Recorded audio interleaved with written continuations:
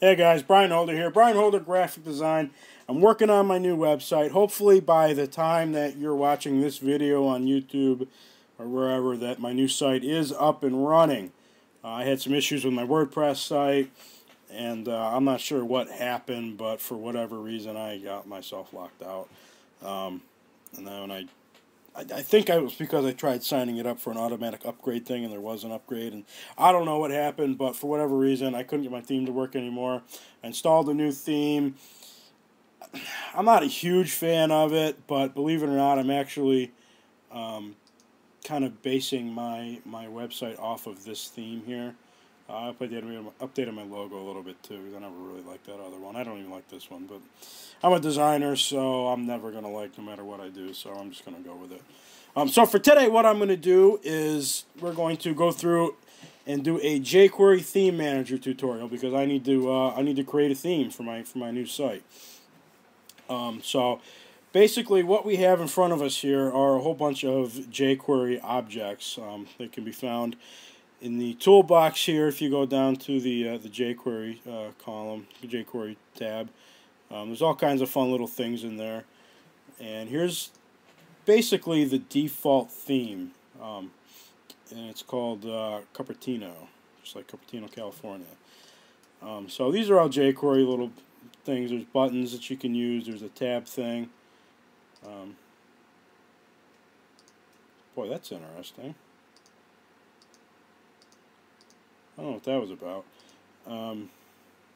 It's got to have something to do with this thing that I just put on. So, just for the sake of not having any issues here, let's go and delete the... You know what? Hold on a second. Let me just look at this. So, if you've never used this before, if you've ever seen this, this is telling me if there's an error someplace. So, what I have is I have a duplicate ID. So, whenever I try to build a website, especially if you're using master pages or master frames, which the site actually uses both, I always try to make sure that at least on the master page itself and on the master frame that you're using a unique ID for everything. And I think that's probably what happened, why I was getting that error when it was scrolling down, because I didn't get that before. So let's check this out now that I have no errors. Still get that. I don't know what's going on with that. It's interesting to me. But at any rate, yeah, because that's not even the right...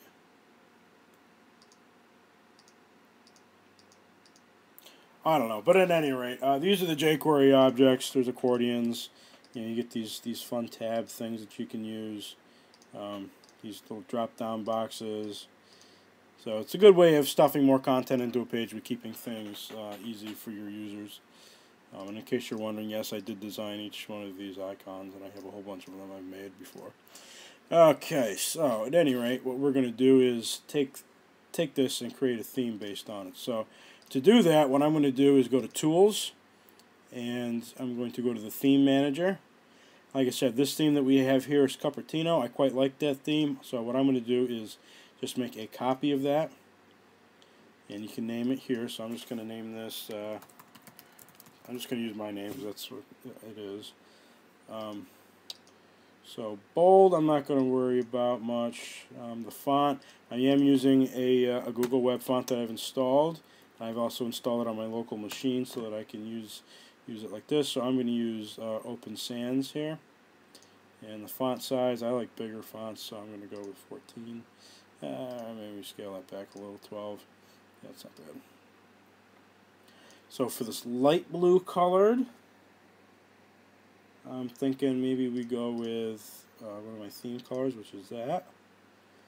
And the border we're going to go darker on. It's not terrible. Icon colors, gotta be white. Yeah, I like that better. Text color also, I want white. Okay. So that's a header type thing. Now we go down to this content, which is going to be styled right here. Actually, you know what? That might be for default state. Click. Oh no, I'm sorry. I was looking at the wrong thing. Okay, so yeah, that's going to be down here. So I don't think that's that bad. I'm just going to change the icon color to my theme color here, And I'm just going to leave that alone. And, you know what, I'm going to change the text color to something, yeah, 3Cs is fine. Maybe a little bit lighter. You know, this is the color I've been using for everything else. 6.9. Alright, so that's it for that. Now the default clickable state. So that's going to be like with the buttons, what it looks like right now. No, you can't see them, but before you hover over them. So my buttons, I want to be my theme color, and the text color is going to be white. And the border can be the same. The theme color here. Nope, that's not it. What's this color? That's my theme color right there.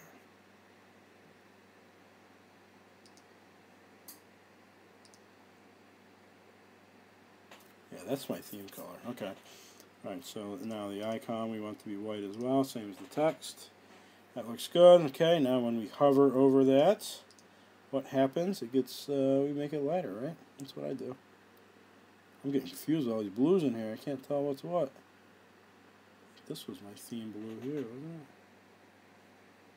it? AC. Okay, yep, that was it. I don't know how. Alright, so border, let's make that the dark color here.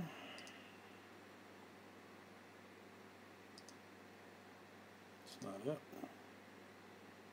E40, there it is. Okay, so that's good. Make the text white, make this icon white, icon matches the text. And now the active state, so that's when something is highlighted. I'm going to make that the same as the hover state, I think. So we'll go 8. That one, solid 40, so it should be this guy here, right? Yep. Solid white, white. Okay, cool. Alrighty, and so that should be all set. You can edit this at any time by going to your theme manager, finding the theme you created, and just clicking edit. You can also download themes, pre-designed themes from websites, and you can import them here. So that's just the theme manager. Now what we need to do is tell this page that that's the theme we want to use. So now we go to our page properties, and you go to Style, Theme, and you're going to go down and select the theme we just created, which should be all the way at the bottom. And it says Web Theme, Brian Holder, there it is. Hit OK, now everything gets updated. Except for this for some reason. Okay, so for whatever reason, it looks like this element you need to set individually. So keep your eye out for that. There may be elements you need to manually change. And that's it. That's all set. So now when we preview this, you can see that things match my website a little bit better. I have my rollover effects. I have these effects. And then again, with that active, you know, once I click on this, that's how that's determined, that color. So I could even have, I could have a different color for what's active, what's been clicked, and what's been hovered. Alrighty, so that's a real quick tutorial for you, and this gives you a real quick look at my website. Like I said, hopefully it's up by now. Hopefully you can go check it out and see all the cool stuff I've done with it, but I don't really know, so I'm not going to commit to that. If you like this video, please give it a thumbs up. It makes me want to do more of these videos for you. I really enjoy teaching people how to use this program. I love this program, and hopefully you do too. And I will catch you on the next episode.